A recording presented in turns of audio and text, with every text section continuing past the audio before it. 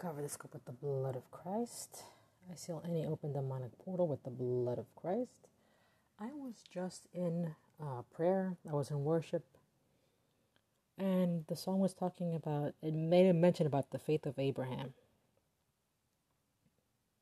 And it finally made sense to me from the perspective of the mother of a prodigal. I have my little one who's with me, but I have a prodigal 22-year-old who's been lost since he's 15. And it's been a long time praying for him and waiting on God's promise for him. And thinking about Abraham taking Isaac to be sacrificed and to do the sacrifice himself. As the mother of a prodigal, it has a new meaning for me.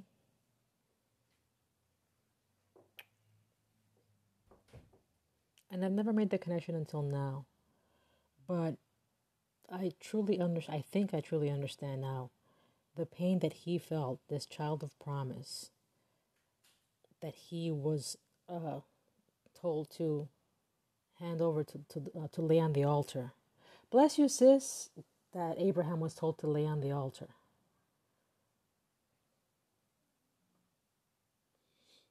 That's exactly what the parent of a prodigal child has to do.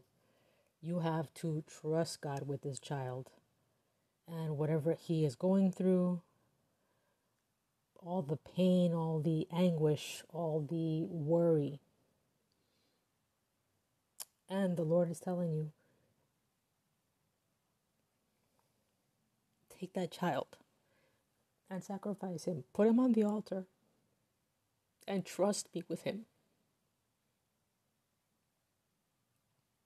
Trust that even if I order you to sacrifice him,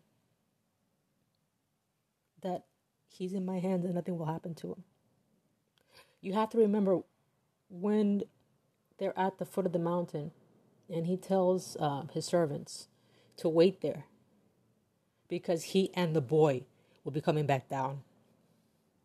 That tells you that Abraham knew that no matter what the Lord said, that even if he ordered him to sacrifice his child, that somehow Isaac would still be alive and come down with him afterwards. He knew that nothing would happen to his son.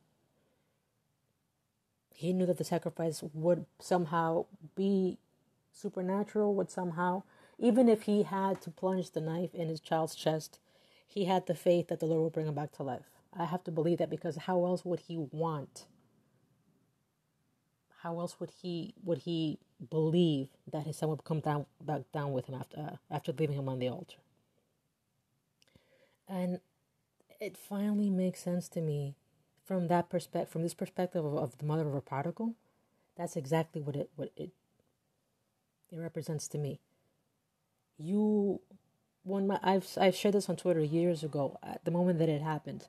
When my son was a few months shy of turning 15, the Holy Spirit told me, pray for your son, because 15 is the age in which strongholds take over in your family. And looking back through my family history at that moment, I realized absolutely it does. Every bloodline has generational demons assigned to them. Every bloodline has the cycles that it repeats, and it's spiritual. It is spiritual. So I had everybody back then on Facebook and Twitter. I asked them for prayer for my son. Despite all the prayers that I know people sent my way, despite all the praying that I have done for him, he still wandered off. He's still gotten in trouble. His life has been spared multiple times by the Lord, by his mercy and grace over my child. And that's what I think. If I can put myself in Abraham's place, that's exactly what it felt like. You gave this child to me. You gave me promises for him. You've spoken over his life. I know what his future brings. I've seen it. You showed it to me in dreams, Lord. But you're telling me to leave him on the altar. You're telling me to sacrifice my own child. But I trust you. Yes. Yes, they are. Thank you, sis. Yes, they are. They absolutely are.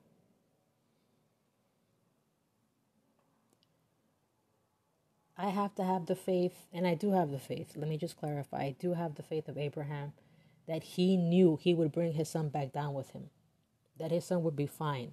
Just like I know, and just like the mother and the father of all prodigals should know, if the Lord gave you a promise for that child will be coming back down with you from the mountaintop. That child will be with you. That child will not be sacrificed. Not in the way that you are terrified that it's going to happen. Each one of us has our journey. Prodigal sons and daughters have their own journey. And sometimes it's a thorny path that they choose to walk on. All you can do as a parent is hand them over to God and let him take care of that. You can't you can't keep shoving your list of promises in God's face and say, but you promised me. He knows the promises he has for my son. He knows every last promise that he's given to me for my child that I never would have thought. When I know my son, and when the Lord tells me what he has in store for him, what he wants him to do in ministry, my jaw dropped to the floor. Because he knows him better than I know him. And he knows the plans that he has for him. Despite everything that my natural eye sees, despite everything that he tells me he goes through, I have those promises. So I lay him on the altar and I hand him over to God. And God is faithful to bottle your tears. Mothers, fathers of prodigals, he bottles your tears. Know that. They don't go to waste. And someday, when your prodigal is finally home, and you both look back at his journey and how you witnessed it, the Lord will show you that bottle. The Lord will show you that bottle of tears. He's going to tell you, see, I saved them. I know your pain. And this is a reminder that I kept my promise to you. Don't feel alone. As a parent of a prodigal, other people just won't get it. They don't know the pain that you're going through. They can wish you well, and God bless them for praying for you. But only you know the raw pain of worrying about your child, about wondering, when is this finally going to be over, Lord? When will you finally give me the promises for my son? And he gave me an age, so. And it's not tomorrow. But I have to lay him at the altar, and I have to believe that he will come back down with me from the mountain. No matter what.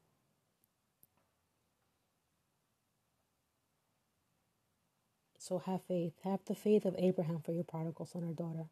Have the faith of Abraham that he will come down transformed.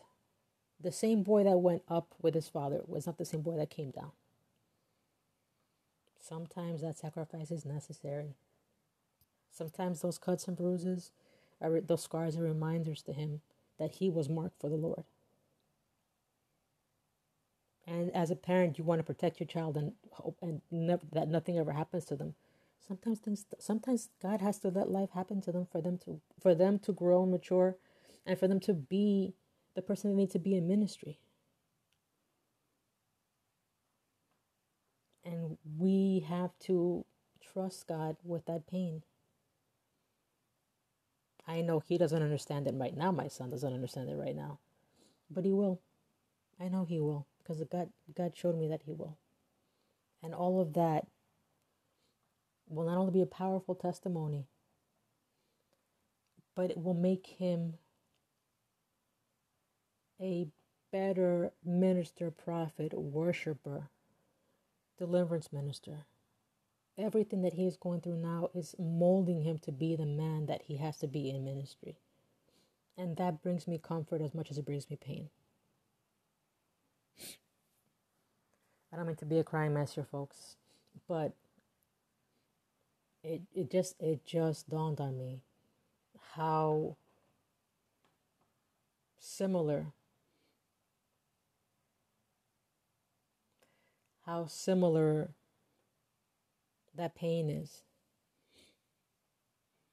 The father of the prodigal must have felt like when he handed over the money to his child, he must have felt like Abraham, having to go up the mountain to sacrifice his child.